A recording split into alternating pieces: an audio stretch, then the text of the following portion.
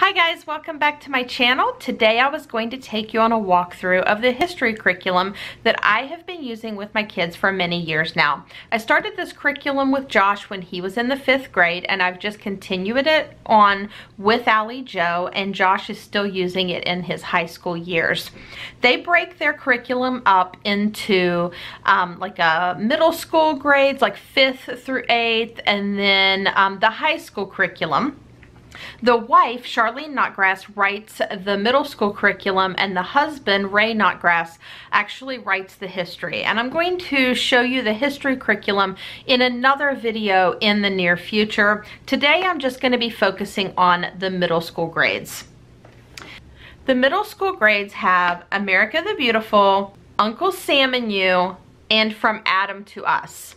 The America the Beautiful is obviously American history, Uncle Sam and You is government, and From Adam to Us is world history. I am currently doing the Uncle Sam and You with Allie Joe, so I have America the Beautiful here to do a walkthrough with you and show you all the different ways that you can purchase this curriculum. It's broken up into 2 volumes. So this is your textbook. And the textbook has the lessons laid out for you. It tells you exactly which lesson it is. And then at the end, it gives you the activities that you'll be doing. Also with these books comes another book that just has lots of different things in it. Sometimes it's letters. This one has like the Gettysburg Address. There's poetry. There's songs, and just lots of different things in here to add to the curriculum. You can also get a student workbook or a lesson review, and I will cover that in just a moment. It comes with an answer key, a timeline, and maps. Now I will say not all the curriculums come with timeline and maps. I know that Uncle Sam and You did not come with this. I think the world history does come with this. So all right, let's just get started and I'll walk you through what a typical lesson looks like. Okay, so we're just going to open right up to lesson 1 in the book, and each week is broken out into sections. So this would be week 1, and it just gives you an overview of what you're going to be doing, and it breaks out the lessons in unit 1, and it tells you which books you're going to be using with unit 1 studies. Then you open up to your lesson 1. You're going to read this with them unless they're a little older, and then they can read it to themselves and continue reading. And then at the end, down here at the bottom, it's going to break out all the activities that you will do for lesson 1. The sections that they have for the activities are Thinking Biblically, Map Study, Literature, Creative Writing, and Student Workbook or Lesson Review, depending on the age of your child and which book you purchased. So Thinking Biblically is going to give them a verse that they can look up. This one says, look in your Bible in Genesis 1. In your notebook, make a list numbered 1 through 6. Write beside each number what God made on that day. Next to each item on your list, write one thing that people in America can enjoy that was made on that day of creation.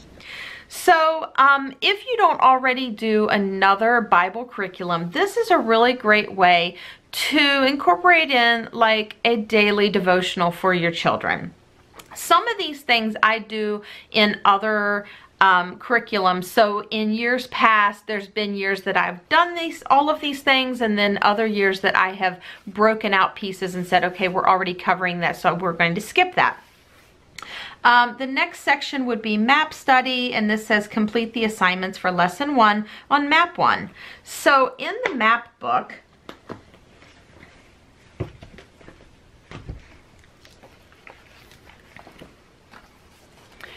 it just breaks it down. So this says lesson 1 assignments, and they just follow down through here, and it tells them exactly what to do. The Atlantic Ocean is east of the United States. Draw blue waves in the Atlantic Ocean. So they're just going to follow the directions and color in the map as it tells them to do that. And the book is filled with these. Some of the weeks are going to be broken out. Like this one, the entire lesson is this whole page. But in other weeks, you can see here, like lesson 9, lesson 10, lesson 14. So this map, this particular map is going to last for a lot of lessons, and they're going to have a small amount that they do each week on this same map. So the next thing in their lesson is literature. So on this section for literature, it's going to tell you to read the introduction and America the Beautiful on page 1 of We the People. And We the People is in this book, so you just have them bring out their We the People, and they're going to go to page 1, and they're going to read America the Beautiful. And this book is filled with all of these types of things, and it's usually a short read, something short that they have to do, but it just really adds so much to their lesson.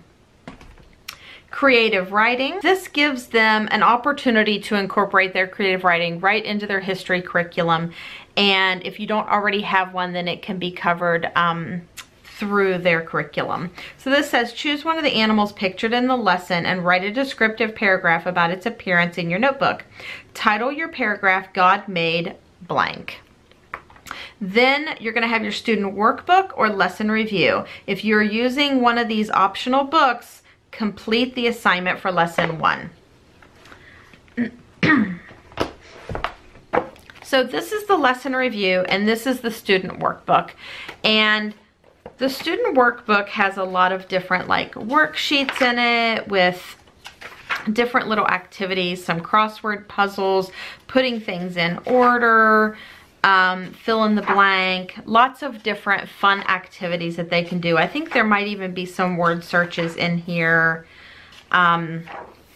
Oh, yep, see, there's a word search. So lots of fun activities. But obviously, if you're using this curriculum for a 7th or 8th grader, this is probably too mature for them. So that's when you can incorporate in the lesson review. And the lesson review just has questions about the lesson, and they just need to go through and answer all of the questions about the lesson. And you have an answer key. So if they have any questions, or if you have any questions, you can come into the answer key to find out what exactly the book is looking for. So that's nice. So in this lesson, it did not incorporate in any of the literature, historical fiction, or your timeline. So let's bump ahead and see if we can find one that incorporates that in. Okay, so in this lesson, it tells you for literature, read New England Primer Rhyming Alphabet in We the People, page 18, and chapters 9 through 10 in Sign of the Beaver. They incorporate in really awesome historical fiction.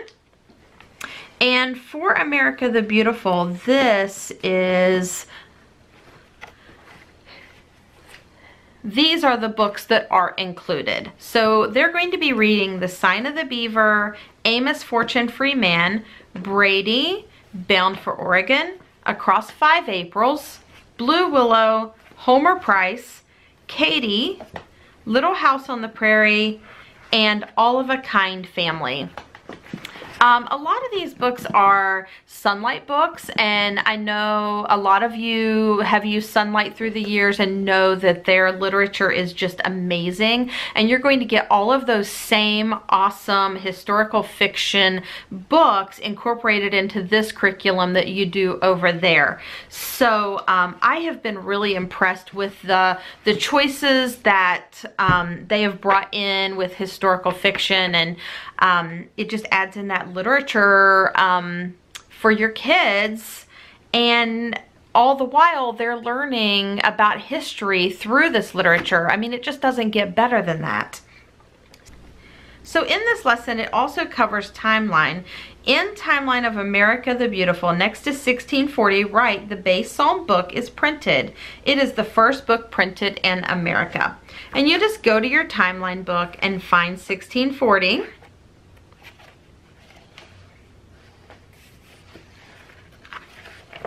And they would write that in on their timeline. And it does put some in there for you.